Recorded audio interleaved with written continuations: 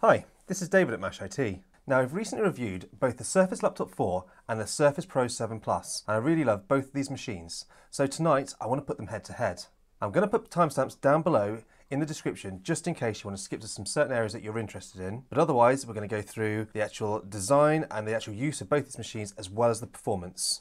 Now, before we start comparing them, I just want to briefly talk about the specs that we've got in both of these models. Now, they are both the base models, but the base model of the Surface Pro 7 Plus comes with Tiger Lake i5, which is passively cooled, so no fan. It has 8GB of RAM and 128GB SSD. This has a 12.3-inch pixel sense display and costs £925 in the UK, and that does not include the pen or the type cover. So we're going to also include another £100 in this cost, taking it to just over £1,000 if we add a basic type cover, because in all honesty, if you're going to be using this as a laptop, you really do need that type cover. And on the right, we have the new Surface Laptop 4 Ryzen 5 base model. This has 8GB of RAM, 256GB of SSD, and a larger 13.5-inch pixel sense display, and costs £999 or $999. So looking at the sides of these two devices, you can see that the Surface Laptop 4 with its larger screen is actually a bigger device, but not by a great deal. Putting them on top of each other, you can see that the Surface Laptop 4 is about 50mm deeper and 50mm wider, or 2/3 of an inch for imperial viewers. If I put them side by side on the desk, you can also see with regards to the actual height of the devices, now bear in mind I do have the actual type cover attached because you're mostly going to be using it with a type cover. But you can see that at the back, the Surface Laptop 4 is slightly taller than the Surface Pro 4 with a type cover. But because it's tapered, at the front of the laptops, the Surface Laptop 4 is actually slimmer than the Surface Pro 7 Plus. So we have a quick look at the weight. The Surface Pro 7 Plus first, with the type cover, as that's how you use it most likely. That comes in at 1 kilogram and 76 grams, or £2, 5.9 ounces. And now the Surface Laptop 4, that comes in at 1.26 kilograms, or £2, 12.5 ounces. So you can see that the actual Surface Laptop 4 is very slightly heavier, there's not a lot in it, and to be fair, when you're picking them up, because of the weight distribution, it doesn't really feel a lot heavier than the Surface Pro 7 Plus. Now let's take a quick look at the ports. This is where it's an easy win for the Surface Pro 7 Plus over the Surface Laptop 4. Now both machines have the Surface Connect port, where you can actually charge or use the Surface Connect dock. They've also both got a USB-C and a USB 3 ports, plus they've both got a headset jack. But the Surface Pro 7 Plus also has a choice of either a microSD card slot, or you could choose to buy an LTE version. If you buy the LTE version, they use that as the same location as the microSD card slot, so you need to choose one or the other. Also, being an actual tablet 2-in-1, on the top of the Surface Pro 7, you've got a power button and you've got the volume rocker switches. Right, so let's open them up and take a look inside. So, Surface Laptop 4. And the Surface Pro 7 Plus, because it's not a standard laptop, you'll need to put your kickstand out. And we're in. Right, so now we've got both of the machines open. Let's take a quick look around, see the differences between them. We're going to start with the palm rests and the trackpad. Now, we've got the Alcantara finish with the Surface Laptop 4.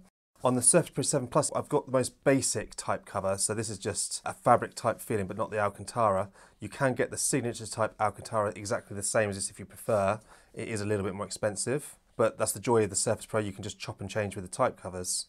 So let's look at the trackpads. You can see straight away that the Surface Laptop 4 has a much bigger, much more roomy trackpad to use. But the Surface Pro 7 Plus on the type cover, although it is much smaller, it does still feel great to use. Gestures work perfectly. 2 fingers tap to click, all those gestures work fine. It is just a little bit more restrictive being much smaller when you're using them both side by side. Then as we move up to the keyboards, they've both got the same keyboard layout. They're both great to type on.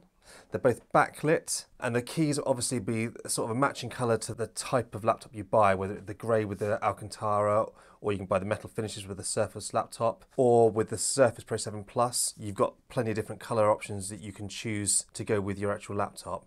When it comes to the actual typing experience with these laptops, again, you've got to give the nod to the Surface Laptop 4 here. There is a bit of play on the Surface Laptop 4's keyboard because this is the Alcantara. If that would bother you, then you need to spend a little bit more and get the actual full metal bodied version. There's no play on that one.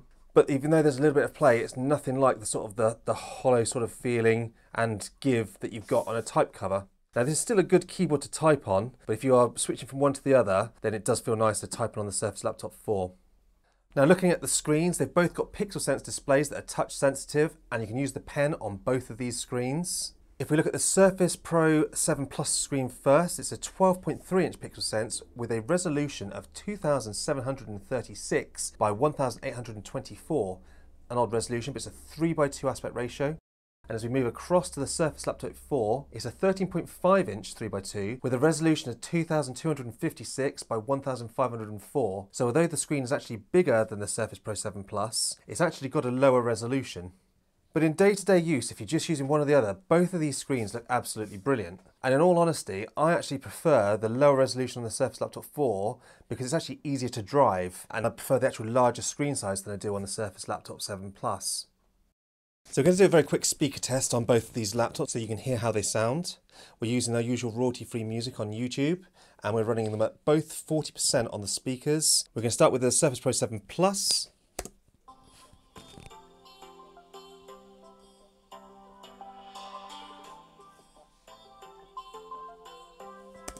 Now the Surface Laptop 4.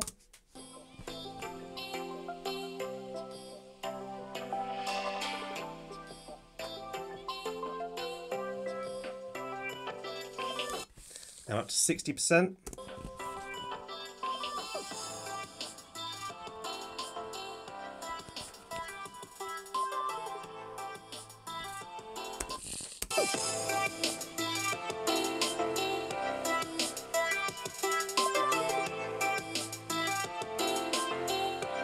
So there you have it. The Surface Laptop 4 sounds a lot louder and a bit clearer than the Surface Pro 7. And that's quite interesting because obviously with the Surface Laptop, I'm guessing it's got bigger speakers, but they've got to be underneath the actual Alcantara firing up through this by the looks because there's no speaker grills.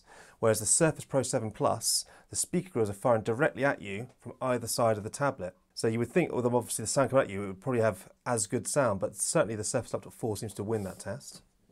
So as we move up to the webcams, both of these laptops have Windows Hello, which is my favourite form of like Windows authentication. Just open them up and you just log straight in. They're both really accurate, and I use this so much. If I have to go back to a fingerprint reader or typing in a password, it really does feel like a chore nowadays. This is a proper first world problem. As well as having Windows Hello, the Surface Pro 7 Plus has a rear camera and the webcam and microphones, and they sound like this. So this is the webcam and the microphone on the Surface Pro 7 Plus. And this is what the webcam and mics look and sound like on the Surface Laptop 4. I've done some test shots on the rear camera on the Surface Pro 7 Plus so you can see what they look like. Now when it comes to the battery life between these two devices, there really is no contest. With the Surface Pro 7 Plus, we would get between 7 to 8 hours of light use such as streaming music over Wi-Fi, whereas the Surface Laptop 4 running the same light tasks was easily hitting between 10.5 and 11.5 hours, so quite an incredible amount of difference. Now with regards to chargers, both of these come with the standard 65 watt Microsoft chargers that they've been using for the Surface Pros and Surface Laptops for years. They connect magnetically through the Surface Connect port. That's really quite handy. But also because both of these got USB-C port, they can be charged with a USB-C charger and also USB-C power banks, which is really quite handy if you need a bit of extra power on the go. So looking at the performance of these two devices is very interesting. The Tiger Lake i5 Surface Pro 7 Plus is a passive device. That means there's no fan and therefore no fan noise. But despite being passive, the performance of this device is really good, and it can maintain 30 watts of load for quite a period of time, so it doesn't feel like you're using a throttle passive device. The whole range of Surface laptops, on the other hand, they all have fans. Now they're not obnoxiously loud like a gaming laptop, but you will hear it if you're heavily utilising the CPU or if you're gaming. So then the question is, which is better, Ryzen 5 or Tiger Lake? Well, this is more difficult than it actually sounds. Prior to Tiger Lake, when Ryzen dropped, it absolutely destroyed the Intel 10th gen CPUs. But now with Tiger Lake's far faster single core performance and the new Xe graphics, it's a more difficult contest. So to break it down, for the single core performance, the Tiger Lake Surface Pro easily wins, making the machine feel a little snappier and apps loading a little bit quicker. But when it comes to multi-core performance, then the Ryzen takes the win with its 6 cores over Intel's 4.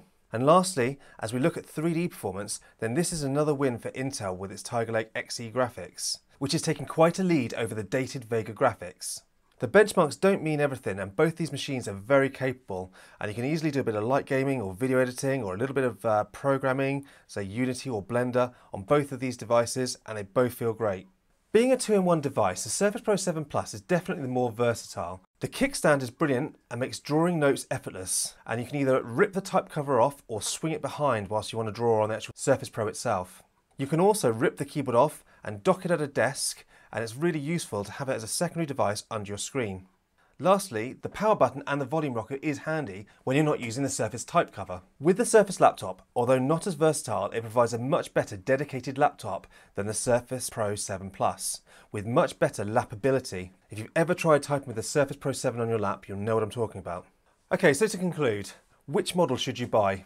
Now, performance is definitely better on the Tiger Lake, so if performance is your driving factor, you may want to just get the Surface Pro 7 Plus. But you can also order the Surface Laptop 4 in Tiger Lake 2, but unfortunately this does cost quite a lot more. So let's just ignore performance for a second, especially as in day-to-day use you probably won't really notice the difference between these two, unless you're editing in Premiere Pro or gaming quite regularly on this device. So more important than performance, do you want the premium laptop or the more versatile jack-of-all-trades Surface Pro 7 Plus? Now for me, as I use this device as a laptop, the Surface Plus is pretty much wasted on me, and I much prefer the larger screen, better speakers and typing experience on the Surface Laptop 4, plus the better battery life. Now my colleague Gary swears by his Surface Pro 7 Plus, which he uses heavily for Photoshop, art, light video editing and a little bit of on-the-go development. So what are your thoughts on these two devices? Which would you choose? Please let us know in the comments down below. And I'd also be grateful if you could like and subscribe and hit the notification buttons, because this helps us grow the channel and provide more content for you. And before I sign off, I just want to let you know that in the next coming week we've got the G15 from Dell and the M15R5 arriving, so there's plenty more content coming too, so make sure you do hit that notification bell. And lastly, thank you for watching.